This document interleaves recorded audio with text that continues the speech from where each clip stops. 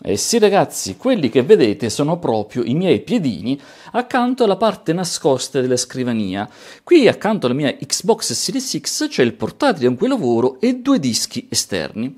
Uno su cui vedete c'è scritto data, dove vado a mettere tutte le mie foto, i miei video, e un altro su cui c'è scritto back. Qui una volta al giorno, con utility gratuite che si chiama Random Backup, tutti i dati vengono copiati in mirror. Ma facendo gli scongiuri, se qualcosa va male, cosa posso fare?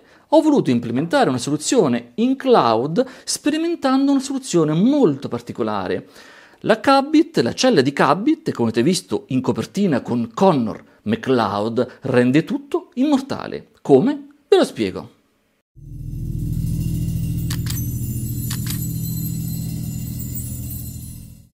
Allora, cos'è che rende Cubbit differente da tutti gli altri cloud? Perché mentre gli altri hanno questi data center, questi edifici con lunghi corridoi pieni di server e di dischi, Cubbit lascia un pezzettino nelle mani di ciascuno dei suoi utenti che vanno a costituire uno sciame, c'è questa comunque metafora legata al mondo delle api, che quindi ognuno possiede un pezzettino. C'è praticamente questo sistema. E come funziona questo sistema?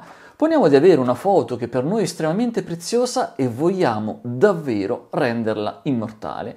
Cos'è che fa Cubbit? Innanzitutto viene crittografata utilizzando una chiave che si basa sulla password dell'utente e quindi anche gli stessi amministratori di Cubbit non possono leggere questi dati. Sono davvero con un livello di sicurezza altissima. Dopodiché poi l'immagine già crittografata viene spezzettata in tanti pezzettini che poi vengono moltiplicati, diventando ridondanti. E a questo punto, ecco qui il planisfero, e a questo punto i pezzettini vengono sparsi per ogni zona del mondo dove c'è un utente con una cella di Cubbit. E questo che vuol dire? Avete presente quello che è successo ai server di Facebook, WhatsApp e Instagram a inizio ottobre? Beh, qui non può succedere. Perché? Poniamo che succeda una cosa strana, ovvero che una parte del mondo non sia più raggiungibile perché comunque internet ci sono stati dei problemi. Cosa fa Cubbit? Si rende conto che una parte dei dati non è più raggiungibile e quindi decide che quel pezzettino lo deve ricreare dagli altri e andarlo a collocare da qualche altra parte.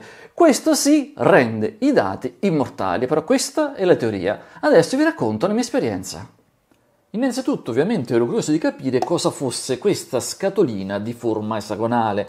Di forma esagonale perché è una cella di un alveare, sempre questa metafora delle api, perché un'ape da sola non fa paura, invece uno sciame di api ha una bella potenza. Questa è l'idea di Cubbit. E cosa c'è in questa scatolina? Questo non è altro che un NAS, sì, che sta per Network Attached Storage, perdonate come sempre il mio inglese, una unità di rete con un disco condiviso. Infatti qui interno c'è semplicemente un disco rigido meccanico e una scheda di rete che lo controlla e lo permette di essere appunto gestito da Cubbit. E come ci arriva a casa?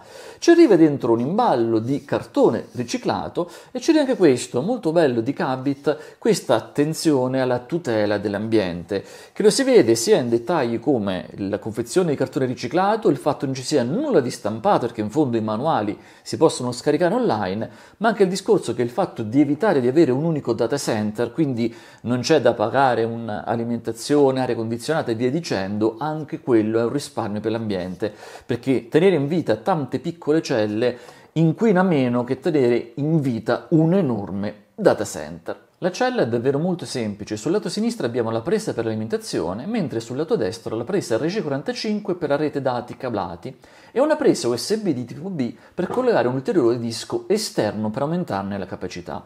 Perché c'è da dire che questo Cubbit, italianissima, ve ne parlerò più volte, è una startup e quindi in realtà molte delle funzioni non sono ancora disponibili, stanno arrivando. Una di queste è la possibilità di aumentare la capacità a nostra disposizione semplicemente prendendo un disco che sarà diviso ovviamente con il resto dello sciame di Cubbit e ovviamente l'avremo noi a nostra disposizione.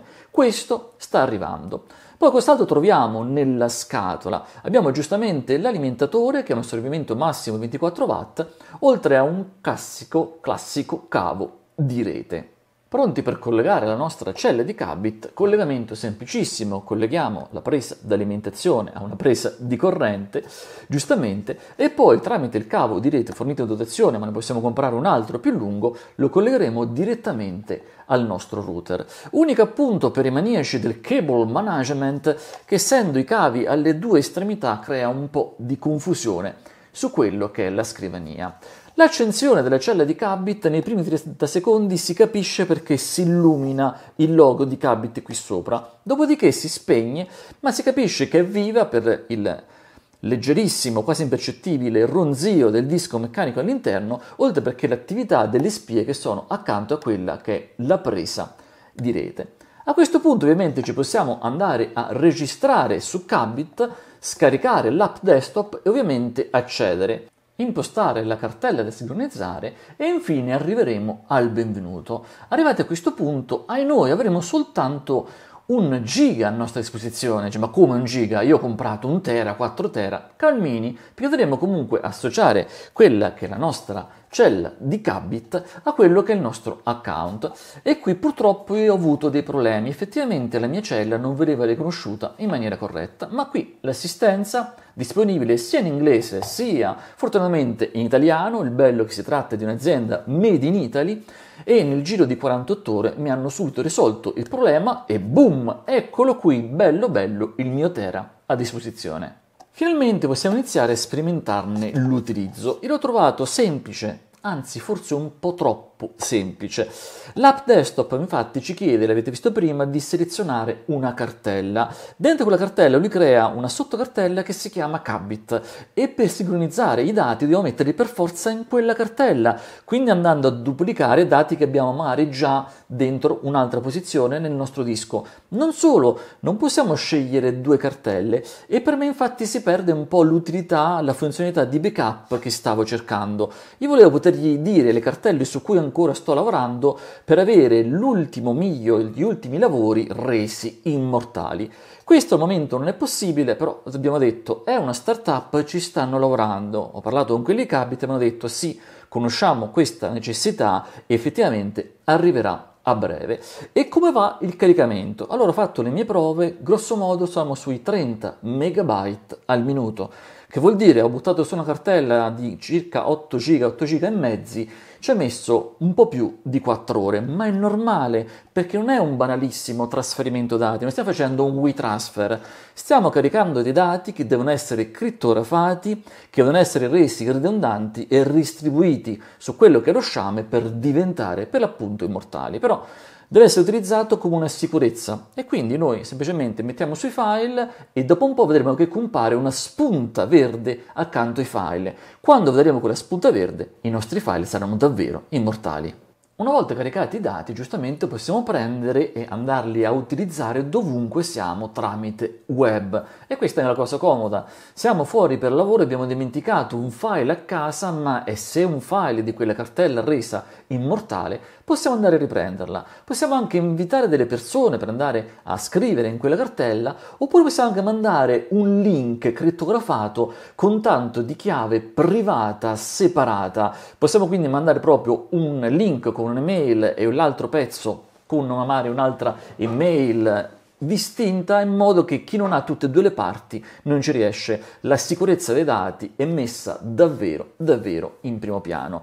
Mi spiace purtroppo che manca un'app dedicata appunto ai smartphone mobile, ma anche questo, metto quello di Cubbit, siccome siamo una startup ci stiamo arrivando, ci stanno lavorando. E arriviamo al tasto più importante, dolente ma non troppo. Allora, innanzitutto, a differenza di altri sistemi di cloud, Cubbit lo paghi una volta e una volta sola. Ti compri 1 tera, ti compri 4 tera, lo paghi e stop. Dopodiché, siccome hai comprato un pezzetto di questo sciame, il pezzetto giustamente l'hai comprato, è tuo e rimane tuo. Le cifre vi lascio il link qui sotto in descrizione, così le avete aggiornate. Comunque ad oggi 1 tera costa 349 euro, ma vi lascio il codice sconto Bocci, tramite il quale lo potete ottenere con il 20% di sconto, 279,20 euro. Pensate ragazzi che 1 tera non è poco, perché non dovete pensarlo come copiarci tutto il vostro archivio, non avrebbe senso, ma secondo me ha senso per metterci i dati davvero, l'ho ripetuto fino alla nausea, che volete tenere immortali. Però insomma ragazzi, di cose ne ho dette davvero tante, riassumiamo tutto insieme con le pagelline. Iniziamo come sempre da quello che mi piace di questo Cubbit. La prima cosa è sì, lui è immortale come un Highlander. Quello che mettiamo in questo sistema, grazie alla crittografia, grazie all'essere ridondante e distribuito, è praticamente immortale. Dovrebbe succedere proprio che mezza internet intera vada a gambellare e solo in quel caso non avremmo la possibilità di raggiungere i nostri dati. Mi piace molto il fatto che sia nato in Italia. Difficilmente delle realtà tecnologiche hanno i loro natali nella nostra penisola, invece sì, Cubbit è nato in Italia. Infatti se abbiamo dei problemi contattiamo l'assistenza ci risponde in lingua italiana. La cosa che mi piace poi è che ognuno ha il suo pezzetto, questo sciame, ognuno di noi ne ha una parte. Questo mi piace innanzitutto perché è più ecologico, il fatto di dover alimentare ognuno il suo pezzetto è meno inquinante che alimentare un gigantesco data center che ovviamente deve crescere sempre di più per ovvie necessità. E poi in fondo ci rende più partecipe, ognuno il suo pezzetto, siamo parte di qualcosa di importante per la sicurezza dei nostri dati. Mi piace il fatto che sia in continuo sviluppo, che se vogliamo ad oggi qualche difetto c'è perché alcune funzioni stanno arrivando, però appunto stanno arrivando, sta crescendo, verrà sempre più migliorato anche in base a quelli che sono i feedback dei loro utenti. L'ultima cosa è che a differenza di altri sistemi di cloud si paga una volta e una volta sola. Gli altri chiedono un canone mensile, annuale, però insomma se noi vogliamo avere il nostro tera per 3 anni, ognuno dei 3 anni dovremmo versare sempre quella tariffa. Qui invece lo paghi una volta e poi resta tuo a tempo indeterminato. Cosa ottima, non solo tra le funzioni che stanno arrivando avremo la possibilità di aumentare la capacità semplicemente collegando un disco esterno a questa presa USB e quindi noi paghiamo una capacità e poi questa capacità la possiamo aumentare a nostra discrezione. Vi ricordo che nel campo qui sotto in descrizione, trovate sempre il link con il codice sconto, che il mio cognome è Bocci, per ottenere uno sconto del 20%. Invece cos'è che non mi è piaciuto? Sono più che altro 2 cose da tenere ben presenti per non rimanere delusi. Innanzitutto, la velocità di caricamento, almeno con la mia fibra, è stata di 30 MB al minuto, che non è veloce, è evidente, però se io devo andare a caricare soltanto i miei ultimi lavori, è effettivamente una velocità giusta che si paga perché i dati non sono soltanto caricati, ma sono anche crittografati, sono resi ridondanti, sono ridistribuiti. Quindi per avere dati immortali, avere un po' di calma ci vuole. La seconda cosa da ricordare è che alcune funzioni sono in arrivo, quindi se ci serve subito un'app desktop che abbia funzioni di backup c'è da aspettare un po'. Se vogliamo subito un'app per il nostro smartphone che faccia magari il backup automatico delle nostre foto, ancora non c'è, ma sta arrivando. Quindi c'è da sceglierlo sapendo che alcune cose sono ancora in fase di sviluppo. Bene ragazzi, la mia recensione si conclude qui, ringrazio tutti quelli che mi hanno seguito fino in fondo e se mi avete seguito vuol dire che anche voi come me sapete quanto è importante la sicurezza dei dati. Ciao a tutti ragazzi e al prossimo video.